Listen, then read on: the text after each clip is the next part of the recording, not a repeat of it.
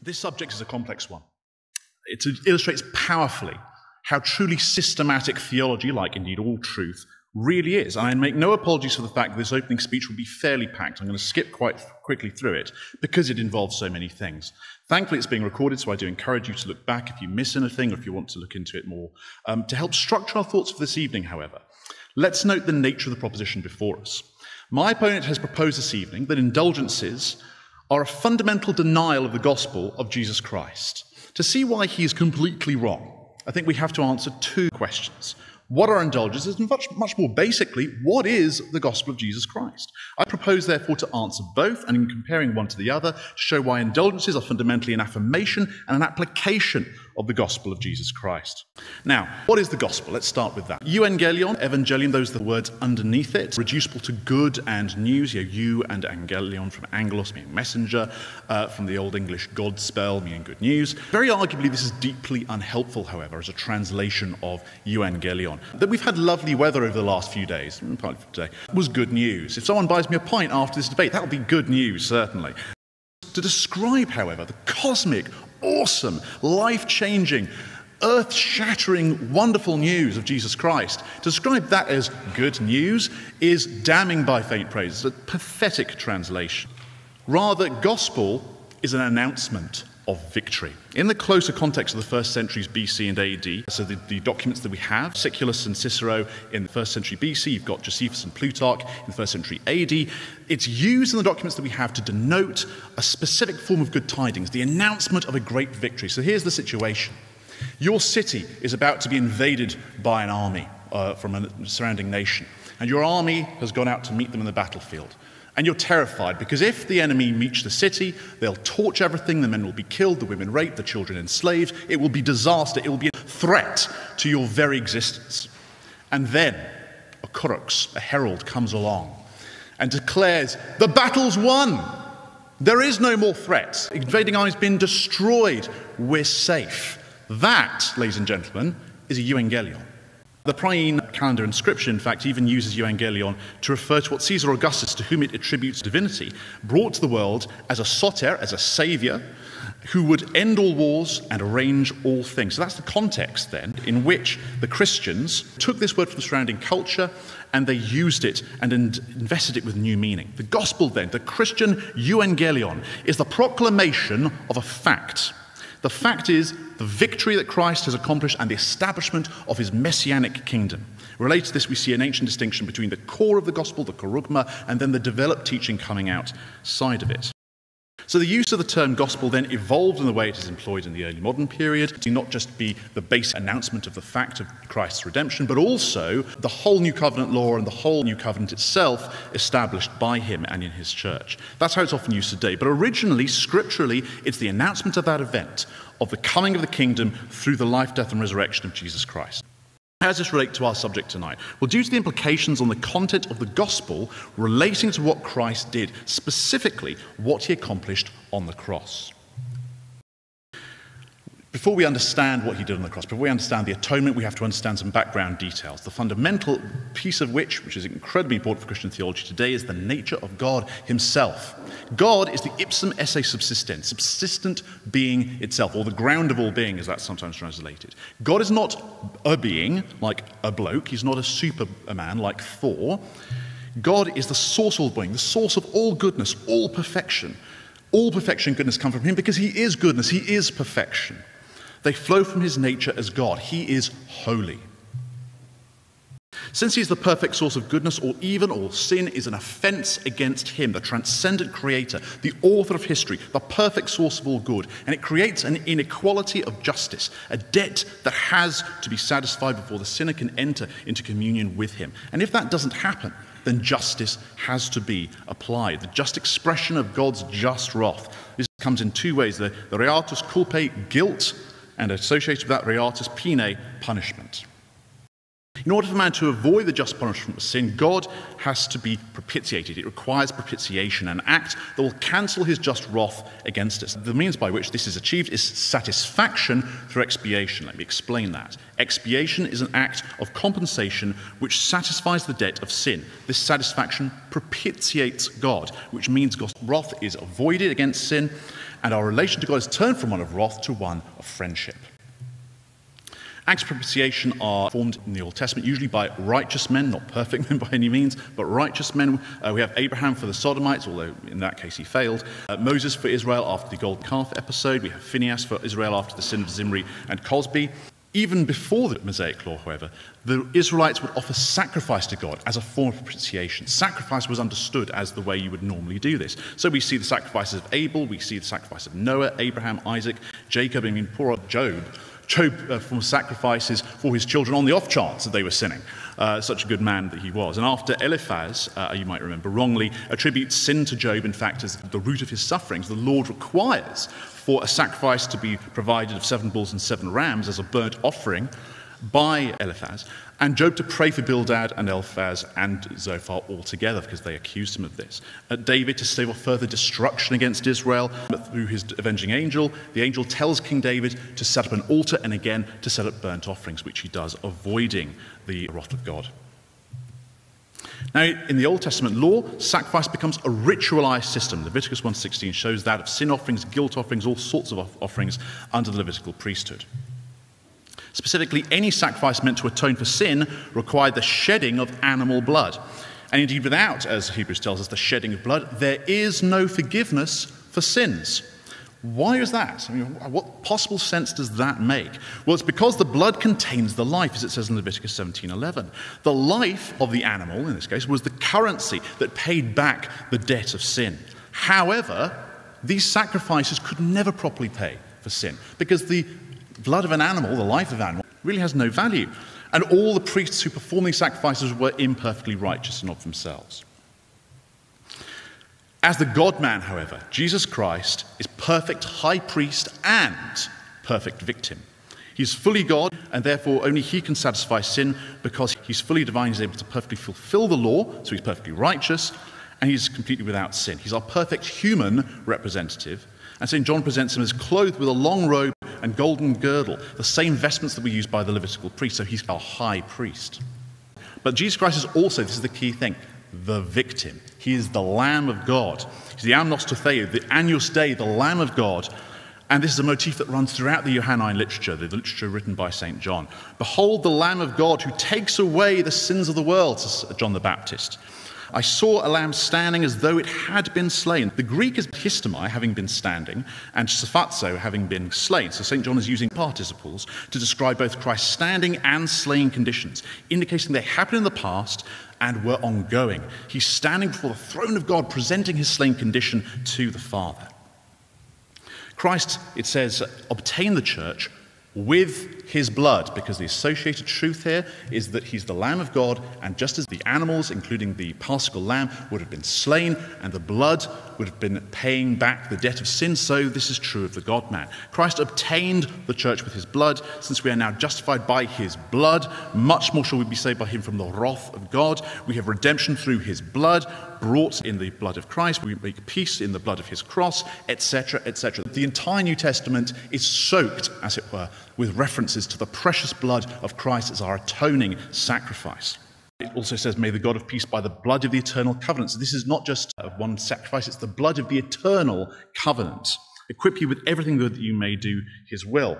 Earlier in the writer of the Hebrews has said that those who refuse to meet together have spurned the Son of God and profaned the blood of the covenant. St. Peter summarizes all this perfectly. We are ransomed with the precious blood of Christ, like that of a lamb without blemish or spot. And it's not just the quality of his sacrifice as the God-man, it's also his charity. An act of perfect self-sacrificial love was his sacrifice on the cross. For this reason, the Father loves me, because I lay down my life that I may take it up again. No one takes it from me, but I lay it down of my own accord. Greater love hath no man than this, that a man lay down his life for his friends. We are saved by the precious blood, the shedding, the immolation of his precious blood, and the offering, the oblation of the same on the altar of the cross pays back the debt of sin infinitely and thus permanently. He's the propitiation for our sins, and not ours only, but those of the whole world. The sacrifice of Christ's precious blood is the meritorious cause of our salvation. Now that's a key concept which I will now move on to. There are many ways we can talk about the causation of a thing. So the analogy that I'll use here is a house, but we're going to go on to look at salvation itself. If you talk about a house, you have a material cause, which is the stuff it's made out of. You've got a formal cause, which is the blueprint. You've got the efficient cause, the person who effects it, the builders.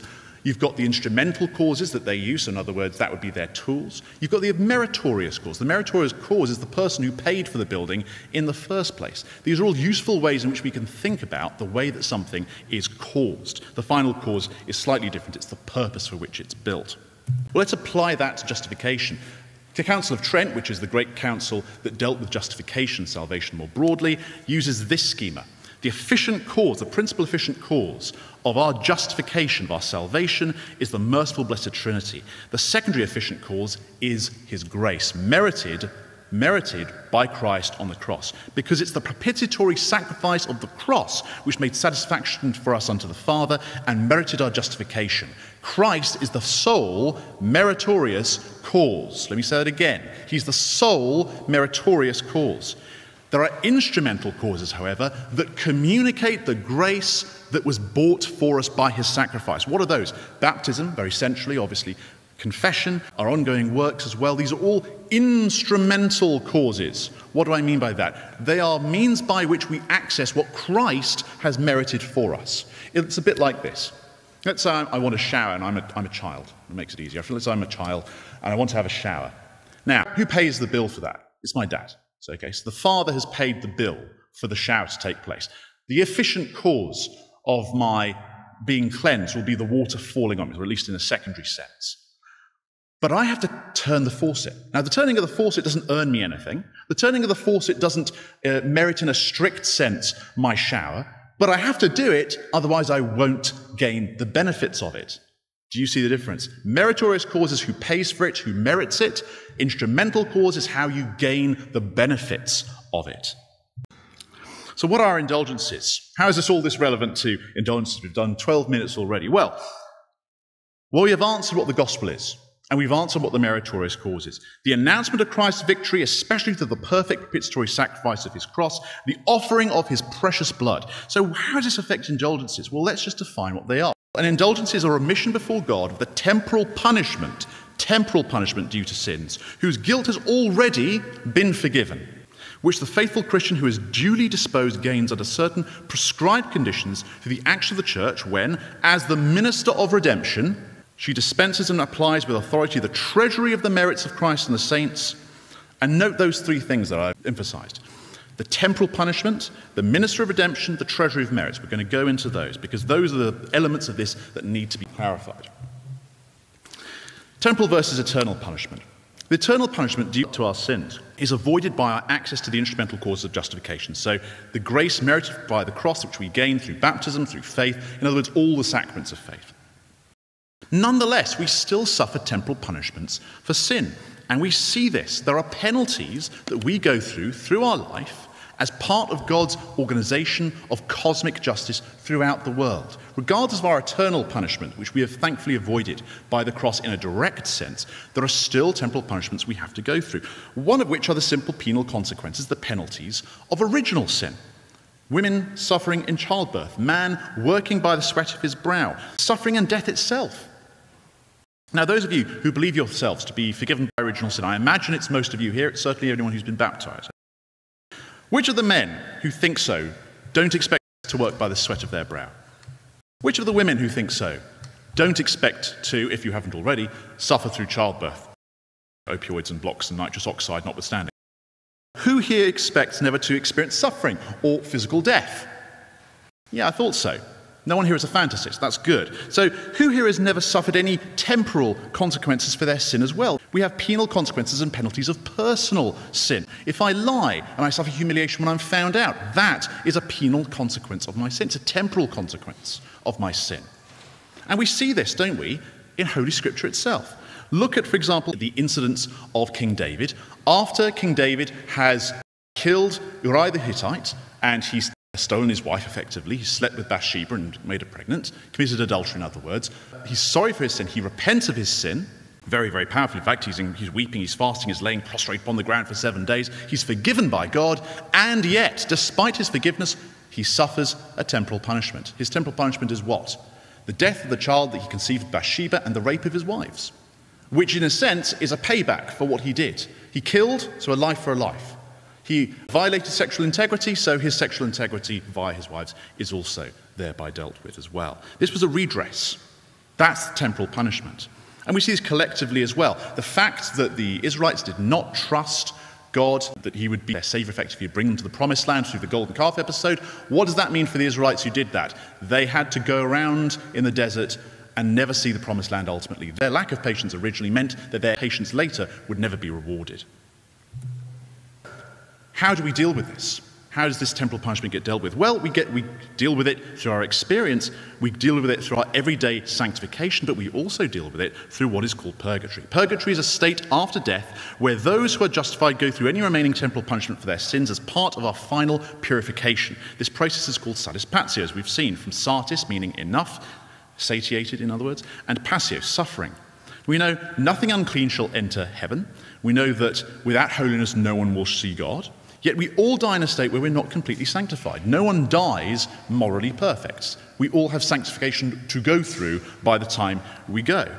So purgatory satisfies the lesser cosmic justice of temporal punishment, but frees us as well from the last remaining impurities and imperfections, finishing our sanctification.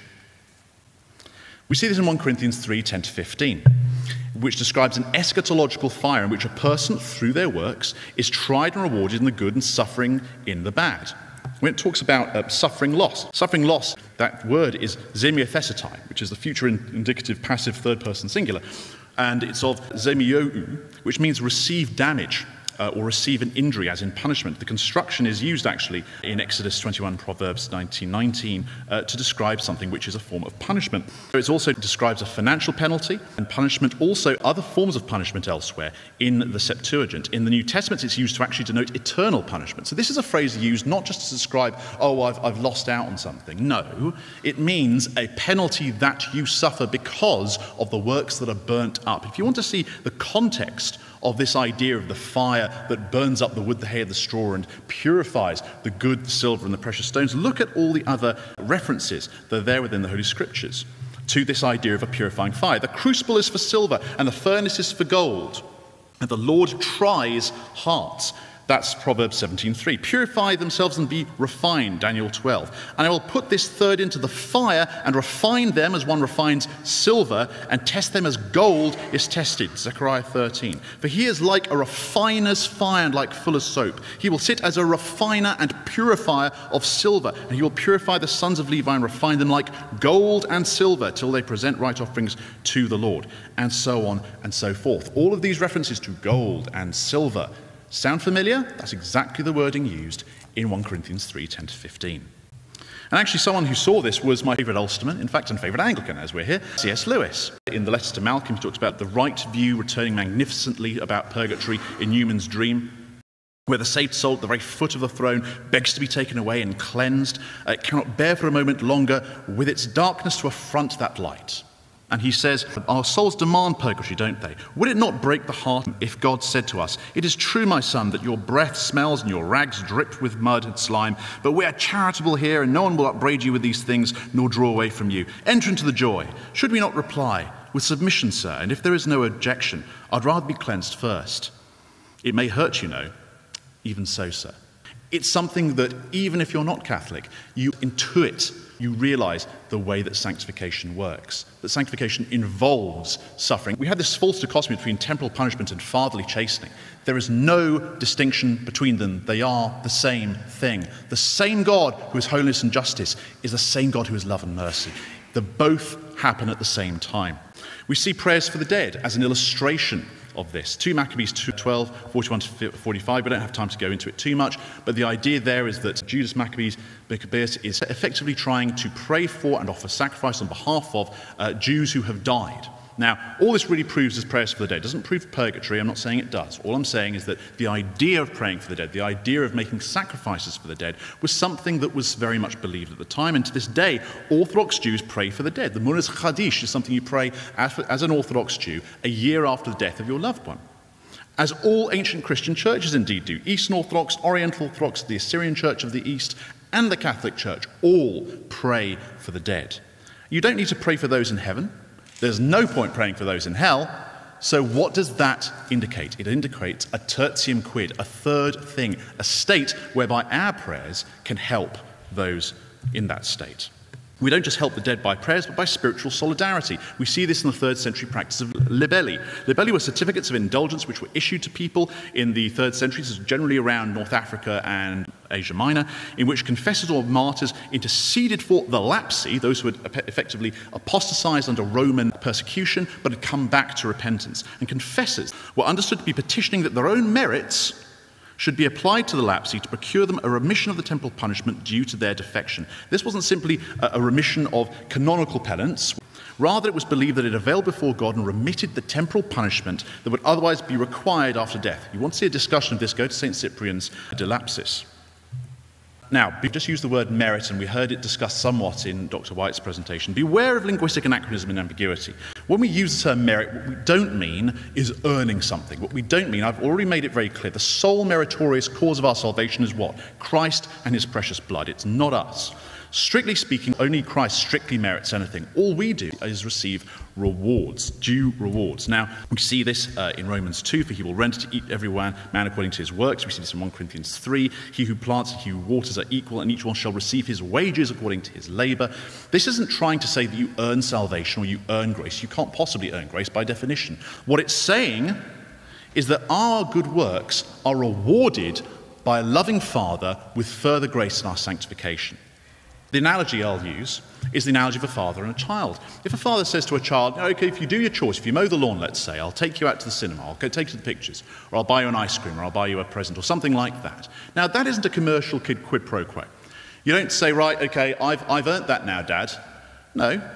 Dad could just say, do your chores, without any reward whatsoever. But because of his loving condescension and kindness to his child, he gives him a reward. That's what we're talking about. The whole way that Christianity works, the whole way the church works, the whole way our salvation works is not as a law court or as a quid pro quo relationship. It's as a loving father to his children. This is why St. Augustine can say, because our works, all the good works that we do, are enabled by God's actual graces themselves, the supernatural life that he pours into us to enable us to do this. He says, if then your good merits are God's gifts, God does not crown your merits as your merits, but as his own gifts. So this is not a matter of earning salvation or trusting on something other than Christ or trusting something other than God. It's about appealing through Christ. That's why St. Philip Neri says, never say what great things the saints do, but what great things God does in his saints. Again, what are we? We are instrumental causes. We're not meritorious causes. The only meritorious cause is Christ alone. There is also the concept we heard, the Saurus Meritorum. The Saurus Meritorum is the idea that all of the merits that Christ has, all the merits of his precious blood, and all the merits that he causes through us are all in this treasury of merit. That's absolutely true. Note the difference, however, between the efficient cause of it, God, the true strict meritorious cause, God the Son, and again the instrumental causes that contribute to it, which is simply us. It's simply God pouring his grace through us and meriting his own merits thereby. It's not a mixture of Christ's merits and that of the saints like Mary, because the merits of the saints are not alien to those of Christ. They are the merits of Christ poured into us. You can't merit anything on your own. Only in the grace of God can you. The merits of the saints are the merits of Christ applied in the lives of his saints. And the reason why we can believe in the idea of indulgences, the application of those merits, as we will see, is because of the power of the keys. The power of the keys is this. In Matthew 16:18-19, St. Peter is promised by Christ the keys of the kingdom of heaven. He says, you are the Christ, the Son of the living God. Jesus answers him, blessed are you, Simon Bar-Jonah, for flesh and blood does not reveal this to you, but my Father is in heaven, and I tell you, you are Peter. On this rock I will build my church, and the powers of death shall not prevail against it. I will give you the keys of the kingdom, and whatever you bind on earth shall be bound in heaven, and whatever you loose on earth shall be loose in heaven. Now this is an allusion back. Anyone who heard these words of our Lord would have known what he was saying. It goes back to Isaiah 15-23, where the Lord replaces Shebna as the Al-Habith, that is to say, the chap who's over the house, the chief steward of the Davidic kingdom, with Eliakim, who is given the key of the house of David in Isaiah 22, verses 20-22. This is hugely important when we understand why our Lord is making reference to this. Christ as the Messiah, as the Mashiach, is also the Davidic king. He has come to fulfill the prophecies that would say the establishment of the Davidic kingdom would happen again. By promising to give St. Peter the keys of the kingdom, our Lord is investing him with a station analogous to that of Eliakim and others, especially because of the messianic significance of the king who was king at the time, King Hezekiah. Remember King Hezekiah, where when he's on his deathbed, he asks God for mercy, and God says, I have heard thy prayer, I have seen thy tears, and behold, I have healed thee. On the third day, thou shalt go to the temple of the Lord. Anyone hearing Christ allude to this is going to realize he's making a messianic reference. And he's going to associate Jesus and Peter with Hezekiah and Eliakim. The keys indicate a spiritual authority, not just as the kingdom of heaven includes the earthly church, as we see from the use of that phrase, kingdom of heaven, by our Lord in parables in Matthew 13, for example, but because the keys referred to in the book of the Apocalypse refer to keys of death and of hell and the bottomless pit. That's why the gates of hell cannot prevail against the church, because the church has the keys to these places. James might want to say that these verses disprove Petrine authorities. Christ holds these keys in the book of the Apocalypse. And the key of the house of David in Apocalypse 3:7 is said to be held by him particularly. But this tells us absolutely nothing. Christ is delegating his authority to St. Peter as the Davidic kings did to their chief stewards. They didn't relinquish the keys, they delegated to them. Besides which, the book of the Apocalypse is eschatological and thereby based on future events when earth is passing away. This is all about the nuptial covenant, because the church is in that nuptial covenant. We heard earlier about the Lamb. Blessed are those who are invited to the marriage supper of the Lamb, because the idea of the covenant is as a nuptial image. Holy Scripture, especially St. Paul, shows that the diatheke, the covenant, is not a purely passive inheritance. It's a transactional relationship. It's not unilateral, it's bilateral. It is a relationship, in other words. And we see this used in that simile in Ephesians 5. In the nuptial framework of St. Paul's day, the covenant between husband and wife was confirmed. The bride's authority extended to that of a full partnership with her husband in the mutual and all-important enterprise of bearing and raising their children and governing the marital household. If the church is the bride of Christ, she is therefore the steward of his merits. The church is the fully endowed spouse of Christ, who has, by virtue of her ongoing covenant with him, has the authority to distribute the contents of the marital treasury for the sake of her children, i.e., faithful Christians. Indulgences, therefore, are an imputation of Christ's merits. This is what's so ironic about this. This is the one part of Catholic soteriology which actually applies in a Protestant sense, that actually does use the idea of imputation. Are an imputation of Christ's merits to the believer on the basis of concessiones. They are attached to your works. The works have their own value, which somehow earns God's grace, but rather that God, through his grace, through the action of his church, is granting you this imputation happening. This is to encourage the Christian faithful in holiness. It includes reading the scriptures for at least half an hour a day, participating in some of the services during the week of Christian unity, and other such things.